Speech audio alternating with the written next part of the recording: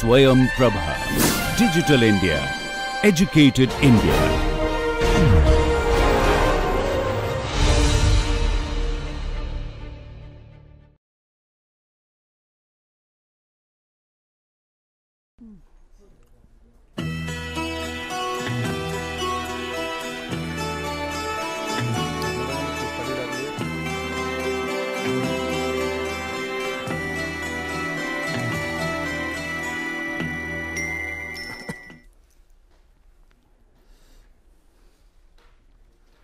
See, this conservation of energy and energy equation, as we mentioned that this equation will be required when we have a considerable change in temperature in the flow. If it is not, then of course, this equation will not be required. And I have already mentioned that most of this course or rather this course fully and even the next course we will consider incompressible flow without much change in temperature. So, this equation will not be required for this course as such. However, later on it will be required and used, and you have to remember this equation without using it for the time being.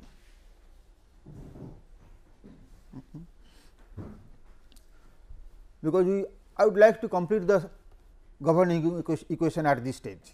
It could have been left for later use or later application and could have been derived later when you are going to use it, but since we are deriving the equations, so we would like to complete the derivation at this stage.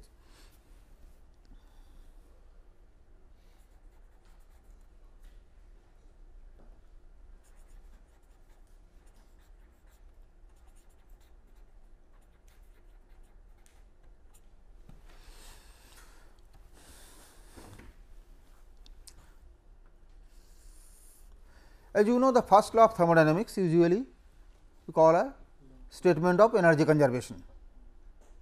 The first law of thermodynamics, as it states that the internal energy of a system changes due to the work done on it and due to the heat added to it. So, if there is a system and you add heat to it, you would do some amount of work on it, then its internal energy will change and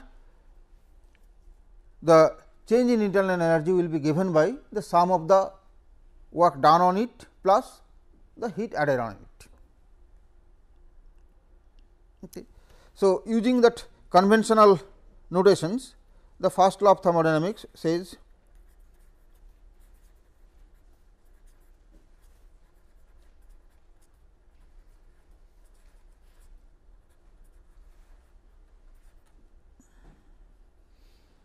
mathematical statement we will write, say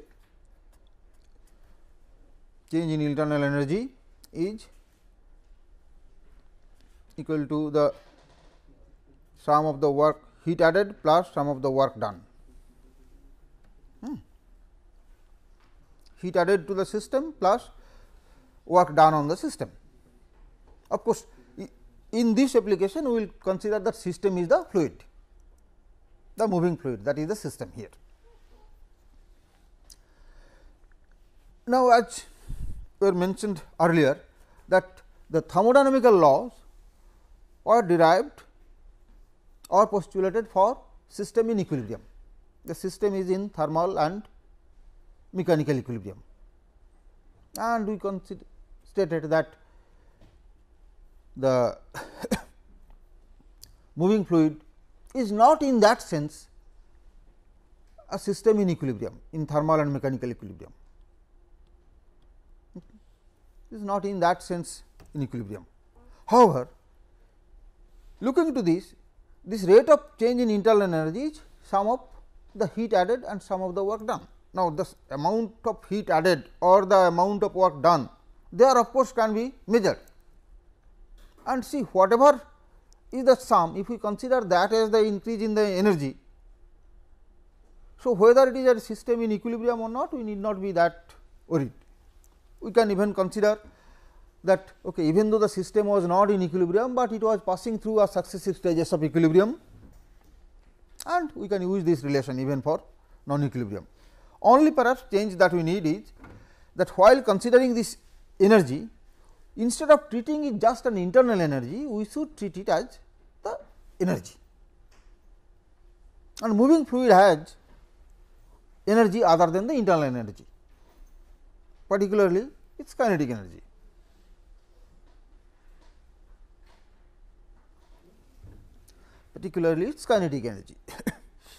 So, this energy we can think of as the internal energy plus the kinetic energy. Now, let us look to the different terms in it. Let us first start with the work done. The work on the system, in this case the system is, as you say, the system is subjected to two different type of forces, the body forces as well as the surface forces. And obviously, both, if we consider a very small material element of fluid, moving fluid, then both the forces will do some amount of work on it. So, let us start this term by term. First of all, let us consider the work done on the moving fluid system.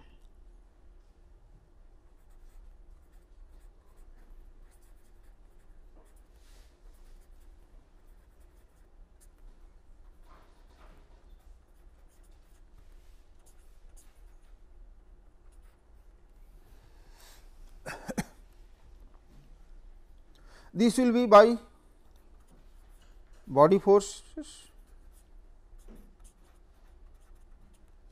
and surface forces.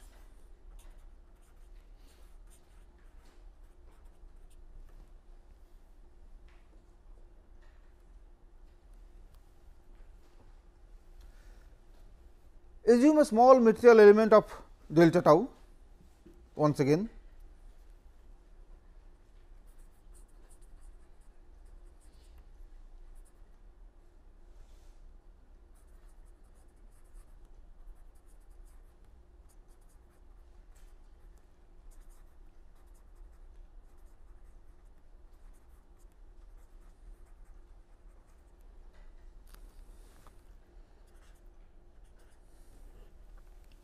So, how much will be the work done on this material element by the body forces?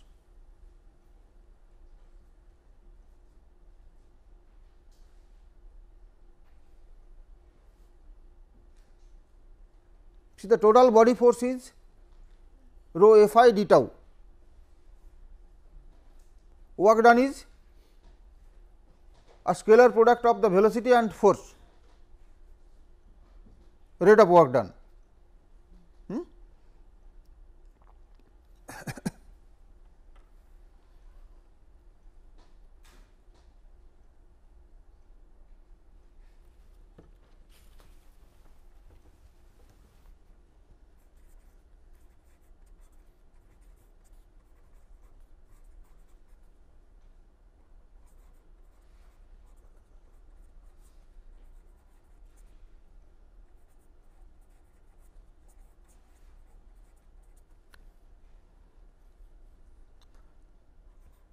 And the scalar product in our initial notation we write like this.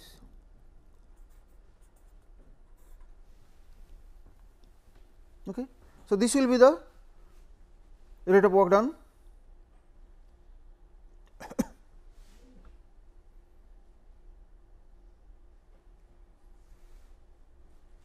Okay, we will be happy with rate of work done, rate for all the term, because the original equation, the first law of thermodynamics, can also be expressed as a rate equation. It was just expressed as a change equation, but we can express it as a rate of change equation, that all the term, instead of just writing simply d, we can write is d dt of E. So, this rate is fine, no problem. Now, what will be the work done by the surface forces, again of course, rate of work.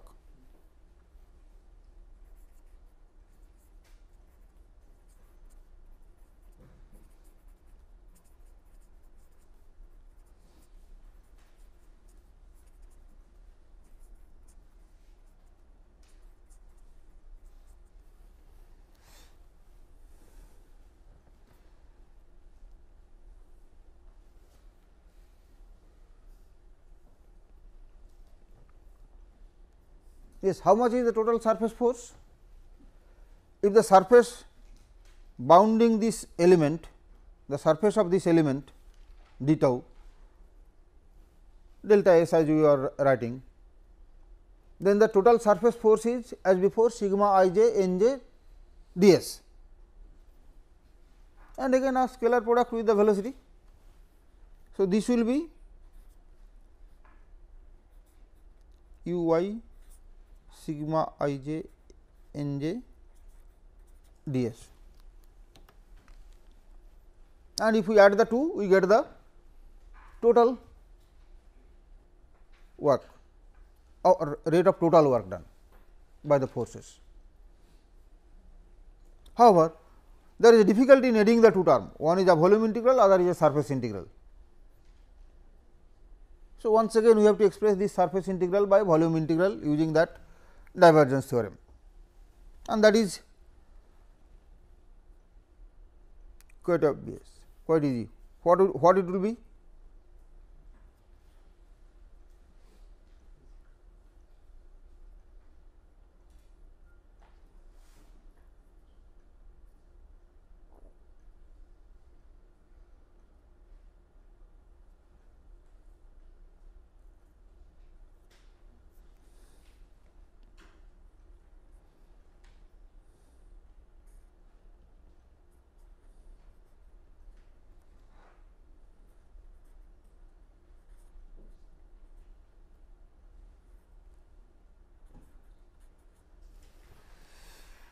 Okay.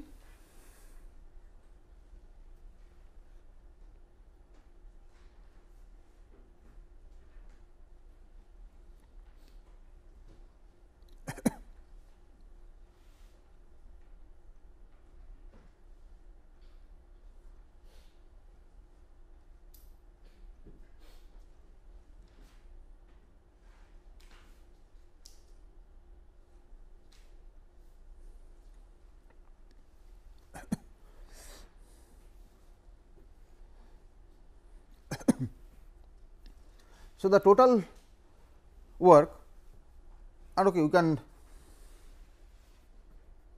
the rate, we are not writing that word rate. So, total work by the external forces.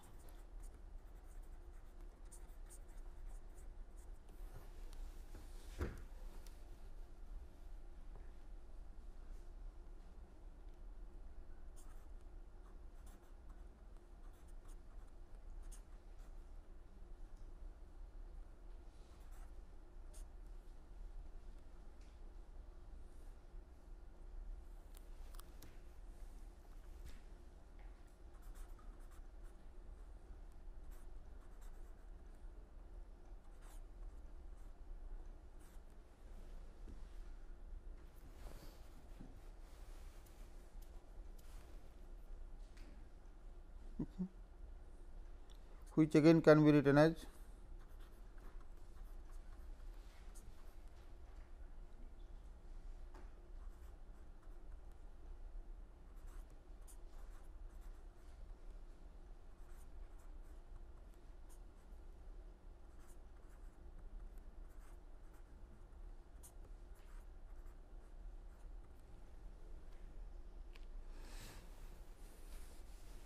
okay. From the first two term, you see what it is. We can take out the u I. From the first two term, we can take out the u I.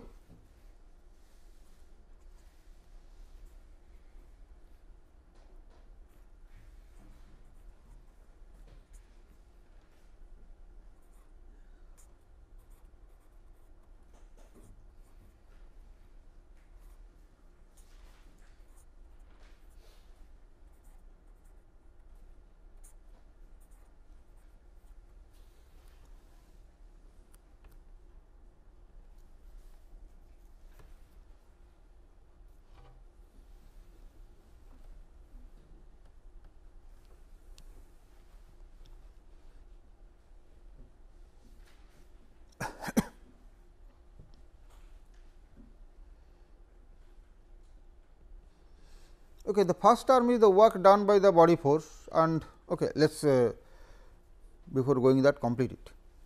What is this rho f I plus d sigma I j d x j?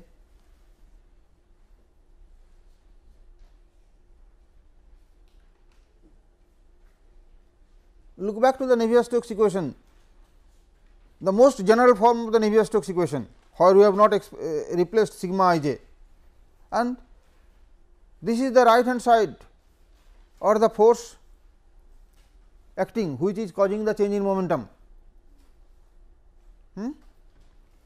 So, this term in the bracket is actually what is d u I d t, rho d u I d t, the left hand side of the Navier-Stokes equations. So, this is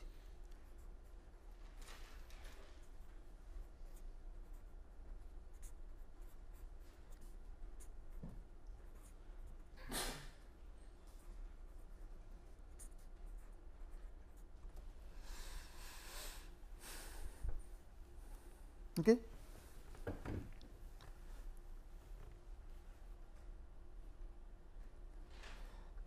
See, even this first term now can also be expressed as this.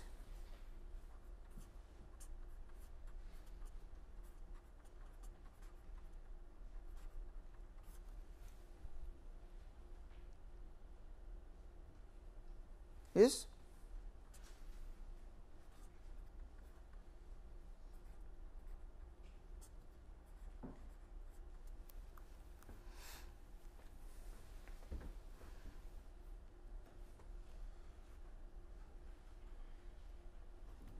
This is what?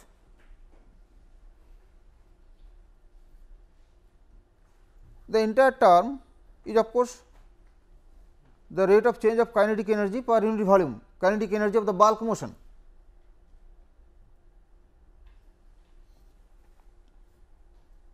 Okay.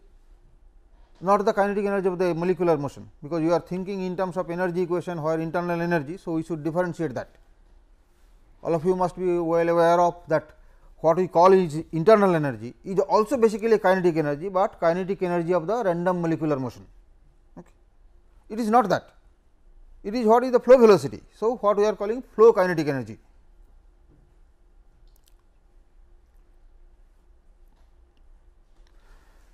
So, looking to this now, looking back, these two terms, this first is from the body force, of course, the work done by the body force or the volume force, and this is also a part of the work done by the surface forces.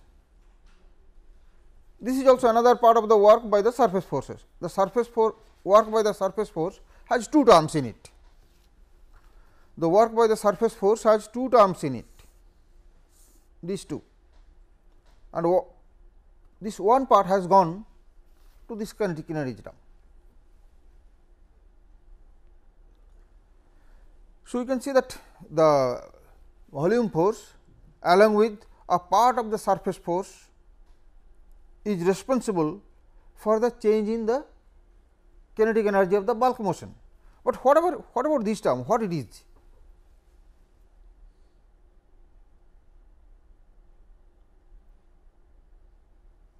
Think in terms of the element, a small element d y j d x j is expressing at change in velocity across the surface, across that material surface, and sigma I j is the stress acting.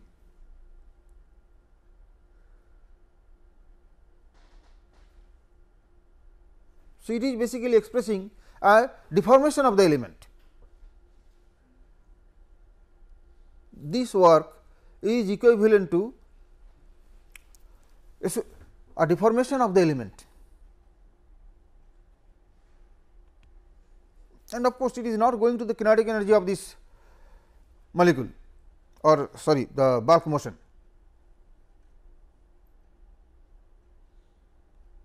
And we can say that this essentially is changing the internal energy of the system. It is not affecting the bulk kinetic energy, but it is affecting the internal energy. So, part of the surface force is instrumental for rate of change in internal energy, while the remaining part is along with the body force is instrumental in rate of change of kinetic energy. Oh.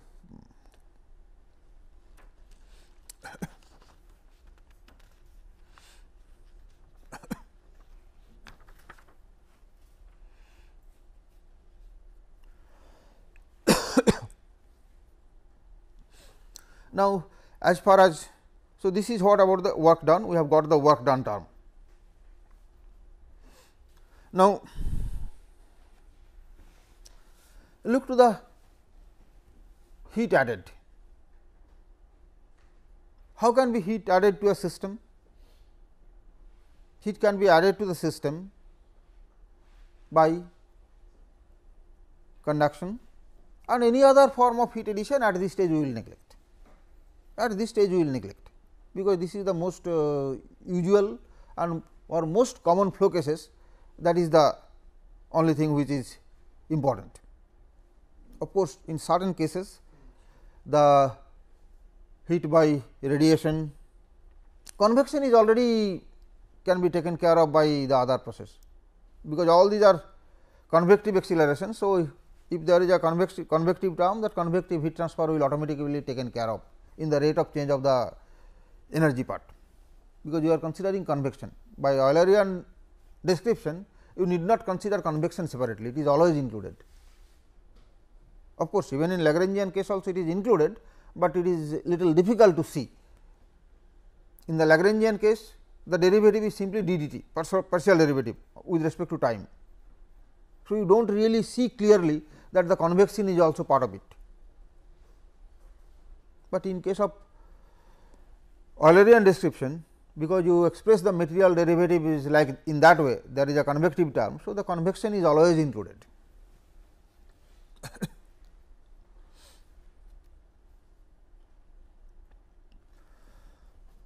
So, other form of heat addition like say heating effect through radiation or any other processes. So, that we are not going to consider here. I mean, you are not considering extremely high temperature, okay, at which stage many other processes are involved, that we are not going to consider. So,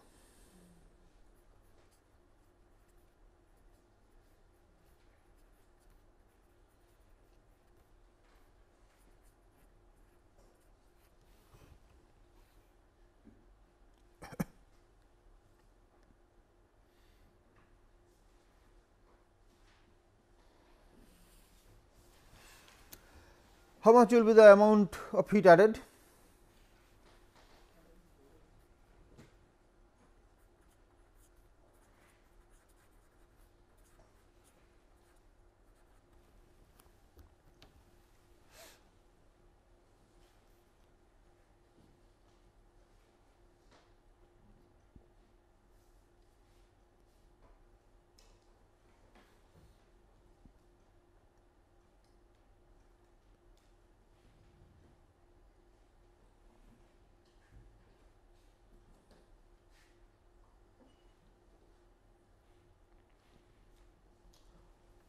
How much is the heat flux across a surface through conduction? How much heat can go out from a surface or come in, what go out or come in, whatever it is.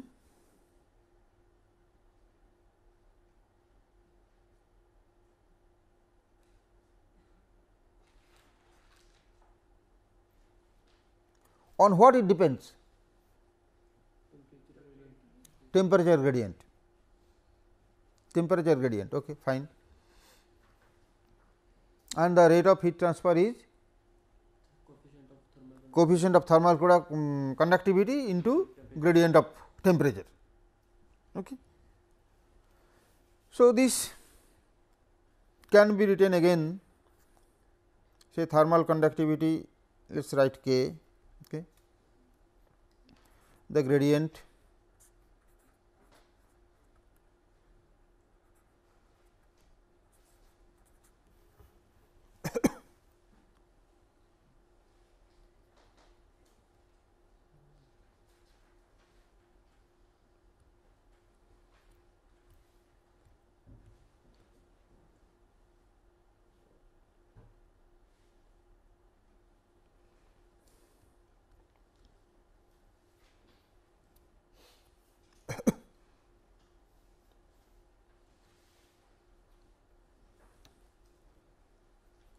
and once again we can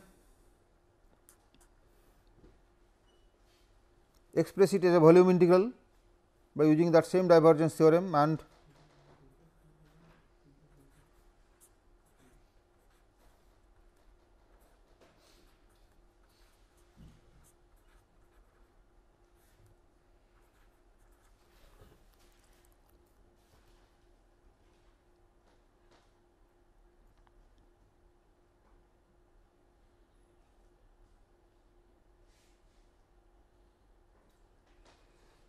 okay. So there should be minus sign because if temperature gradient is positive, so heat will flow out of the system. But we have taken that we are considering that heat added to the system as positive. So temperature gradient is seen from the side of system or towards the system? We are considering towards the system, because you are adding heat to the system, that we have taken as the positive. If you look to that first equation we wrote for the first law of thermodynamics, in which we have added that d E equal to d Q plus d W. Both we have taken what is added to the system as positive. Okay, what you are saying is correct. Usually this is known as Fourier's law of heat transfer, Fourier law of heat transfer, and the law is usually expressed in that form, Q equal to minus k grad T. But because of our these notations, we have made it positive. Okay. So, now we can write the complete energy conservation equation.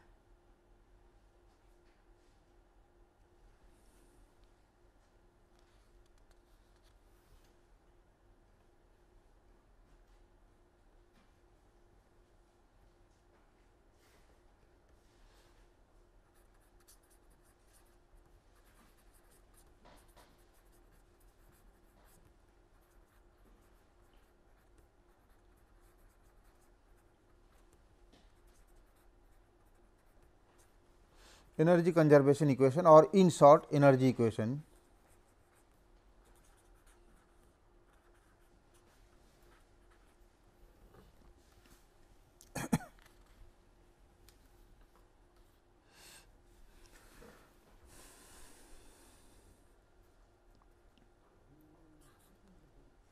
That first, the thermodynamical relation which is written for unit mass, we will write it as a rate equation, and we will also write instead of unit mass, we will write as per unit volume.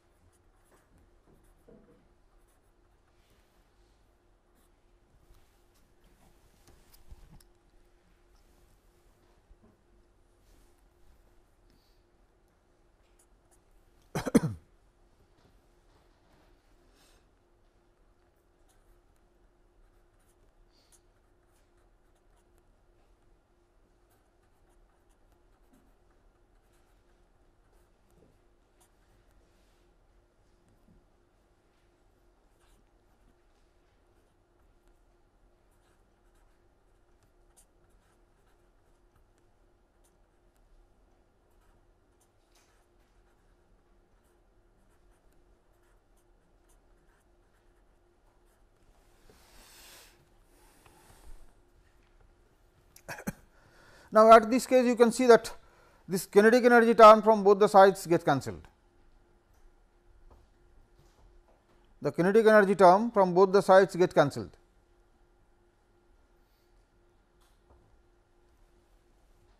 So, it becomes an equation for internal energy alone. However, this energy expression, as you will see later on, that they are expressed in various form. Okay. In certain form, it is kept on both sides. Okay. Rather, this itself is written as something different, as total energy or something, this part. And also in many cases, instead of coming to this form, these two parts is written in this form itself. without doing this addition, they are kept like this. So, in various form they are expressed, but here we will just cancel them and write it in this form. The other forms we will not be writing. So, we have here the rate of this itself contains that convection. Okay. So, convective transfer of temperature is not required.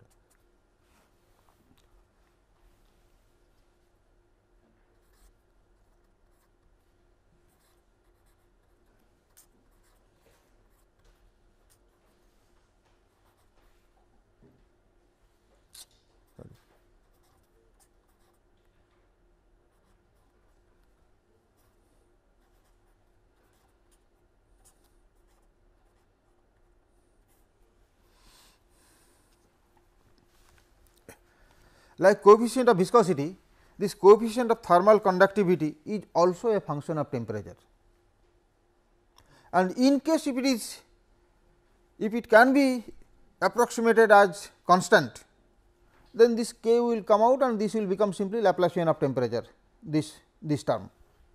Okay. If k can be taken as a constant, in that case this term will simply become a Laplacian of temperature. Let us forget. Now, let us come to the first term, sigma I j du y dx j. We have many times already expressed du y dx j, that is the velocity gradient tensor, as sum of the rate of strain tensor plus the tensor representing vorticity. Du y dx j as sum of one symmetric tensor and one antisymmetric tensor, that we have been doing it many times. So, this we can again write sigma I j E I j using that same notations what we had.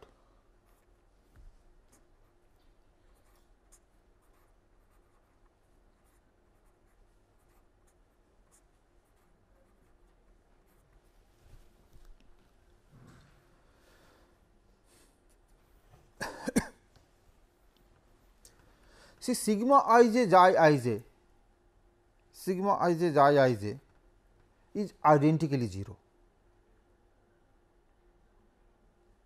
Sigma I j xi I j is identically 0, because sigma I j is a symmetric tensor and xi I j is an antisymmetric tensor.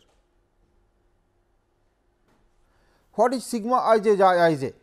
For I equal to 1 2 3, j equal to 1 2 3, sigma I j xi I j will be what? Let us write it on this side.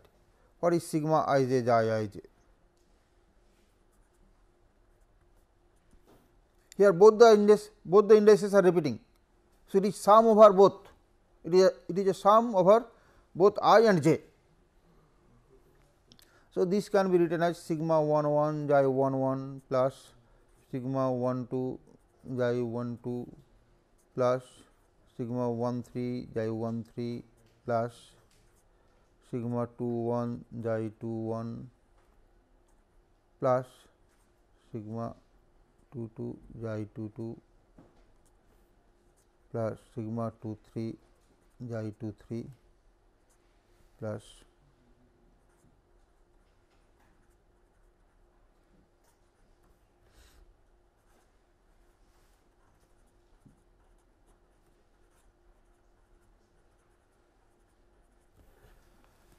see, xi is a antisymmetric matrix.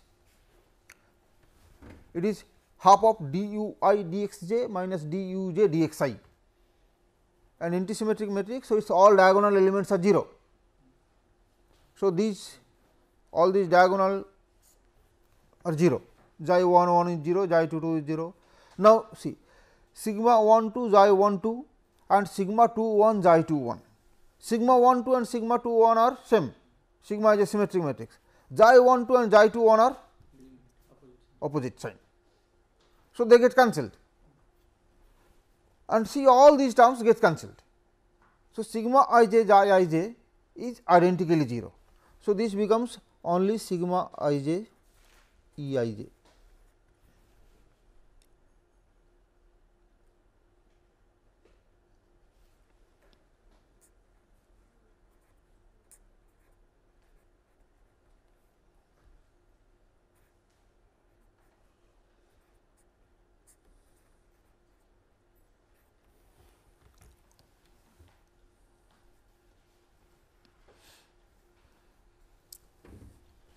express or replace sigma I j by what we have already found sigma I j. Sigma I j we have already found as minus P delta I j plus 2 mu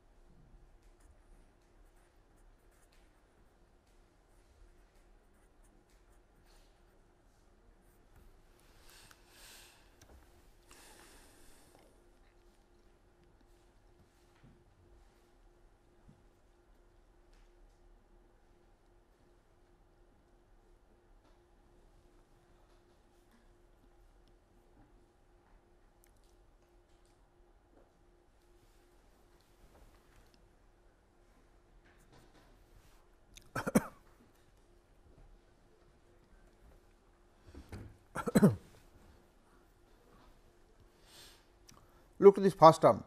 What is this?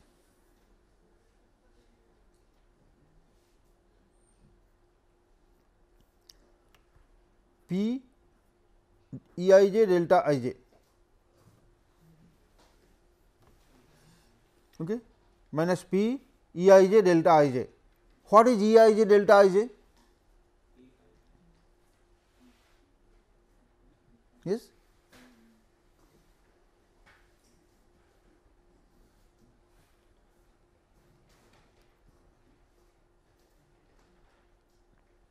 What will be P or delta I j E I j? E I j delta I j.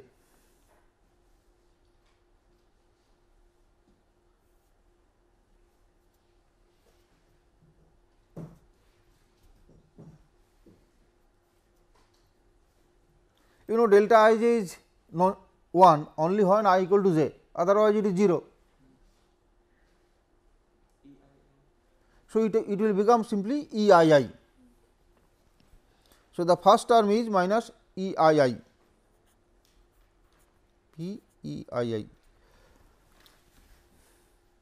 What is E I I? Rate of expansion, rate of expansion or dilatation. Okay. Now, this entire equation is our rate equation. Okay. So, if we forget that rate, this is pressure and expansion. What is that? What in thermodynamics is usually called as PV work or compressive work, compression work. So, the first term gives that.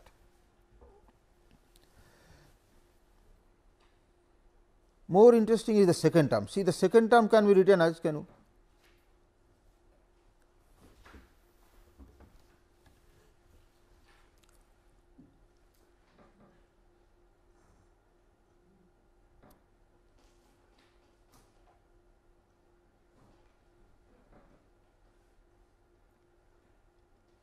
See, it is 2 mu E I j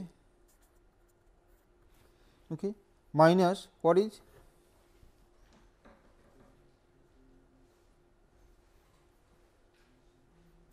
1/3. Again here also there is E I j delta I j, which will again become E I I, and E I I in this case also we can write as E k k. E I I or E k k writing is all the same. So, this again become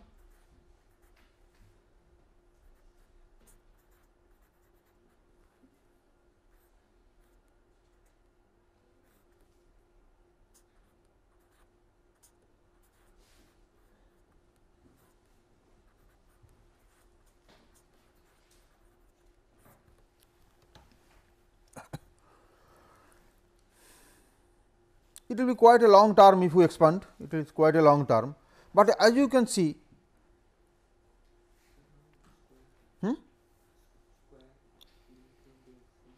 how it is square? See, already we had du k dx, another du k dx we are getting from E I j delta I j.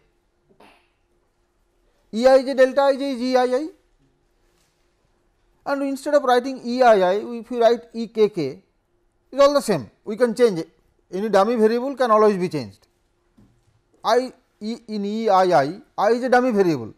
It means E11, E2 plus E22 plus E33. The meaning of Eii is E11 plus E22 plus E33, and meaning of Ekk is same, E11 plus E22 plus E33. And what is Ei? Eii is dy dxi. So, Ekk is duk dxk. So, that is what we have written.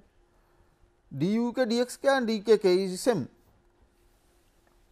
So, either you write Ekk square or duk dx anything.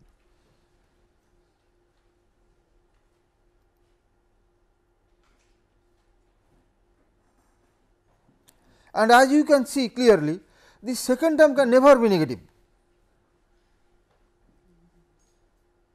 The second term can never be negative, because this Eij contains this E11 square, E22 square, E33 square, which is or one, the second term is simply 1/3 of E11 square plus E22 square plus E33 square, and the first term contains E11 square, E22 square, E33 square, also many other terms, which are also again square term.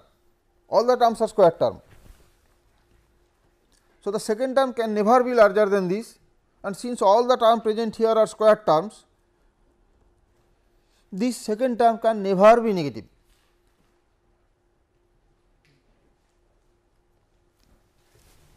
Now, looking to this, what is this part of the work? Work done by what?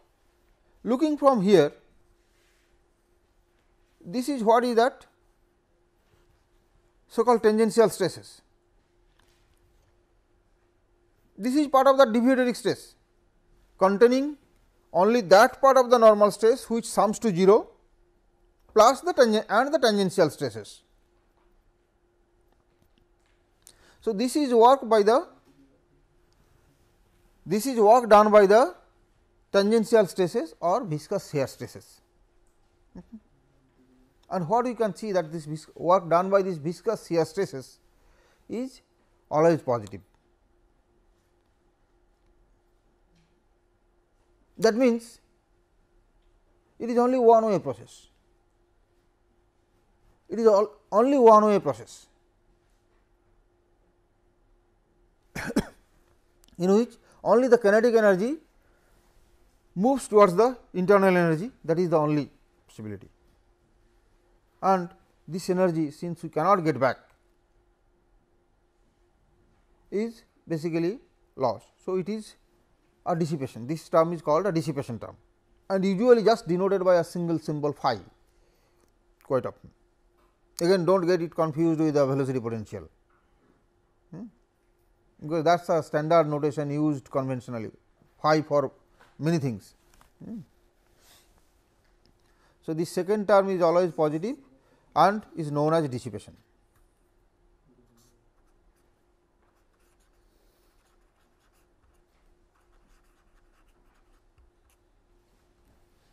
The first term is the conventional or familiar pressure volume or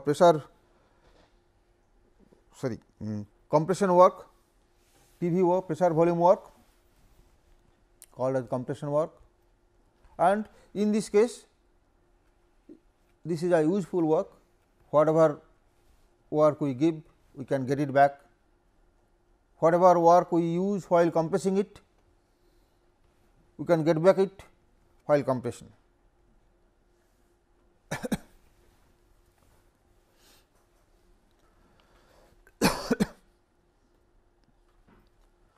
So,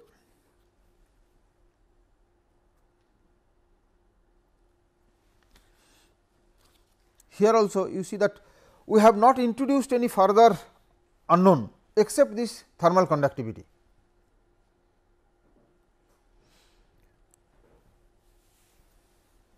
Only this internal energy is the only additional unknown, or temperature which we set forth. So, there is no further unknown. What we had earlier, 3 component of velocity, pressure, density and temperature or internal energy. Now, we have that. Along with the equation of state, we now have 6 equations with 6 unknowns. Of course, 2 additional parameter mu and k, the coefficient of viscosity and thermal conductivity, which are usually a function of temperature, and if they are provided as a function of temperature, our set of equations is complete. Now, we have as many equations as there are unknowns. However, as before we mentioned that when the flow is incompressible, the temperature does not come through the equation of state. The equation of state simply becomes density is constant. So, there is no temperature and mu is also a constant. So, obviously, this energy equation is not at all required. In case whatever small temperature difference or small temperature variation is involved, if you want to find that, it can be done by solving the other set completely first, that is the combination of equation of continuity and Navier-Stokes equations together, find the velocity and pressure, use that velocity and pressure to solve this equation to get the temperature. That means, they need not be solved together, they can be solved independently, because you see that in those equations then there is no term which depends on temperature. The equation is completely decoupled from the energy equation and can be solved separately. Mu is then not a function of temperature. If the temperature variation is very small, say just about 50 to 100 degree type of temperature variation you are associated with, in that case mu can be taken as constant. Okay. A standard value of mu can be taken in that, and because even though temperature mu is a function of temperature, but the variation is so small with temperature that over a range of 50 or 100 degree temperature, the variation in mu is really negligible. Okay. So, that type of small temperature difference is not affecting mu. So, they can be solved separately, the equations, and once that solution is found, particularly the velocity field, because to solve this equation you must know the velocity. This equation contains all velocity, this E, they are all velocity. Even here also there is velocity. When you write this is in the full expanded form, there is velocity associated with it. So, without knowing the velocity, this equation cannot be solved, but the other equation can be solved without knowing the temperature.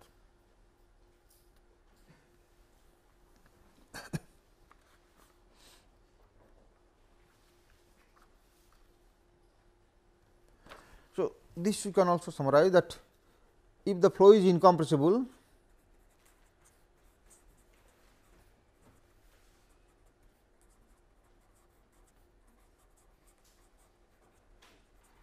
and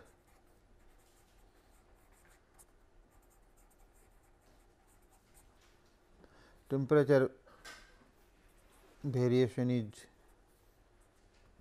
small,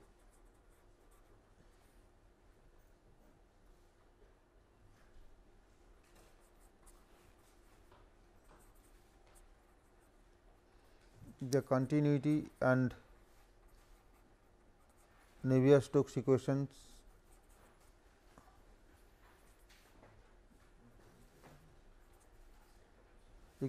can be solved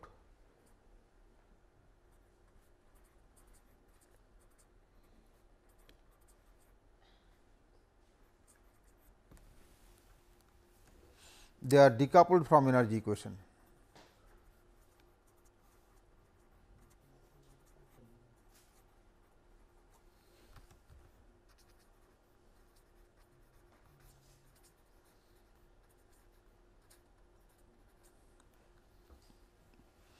They are decoupled from energy equation.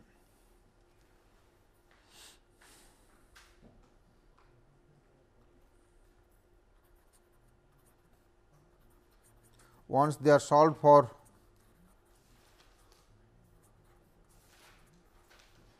velocity and pressure Q and P, energy equation can be solved for temperature separately.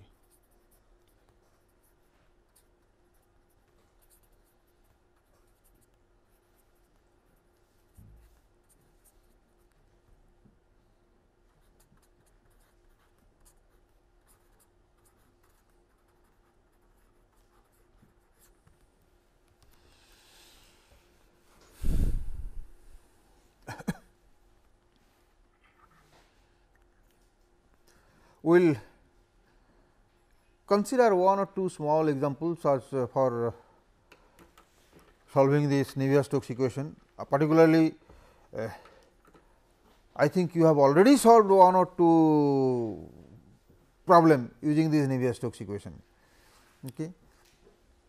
Without even writing the Navier-Stokes equation or perhaps knowing the name,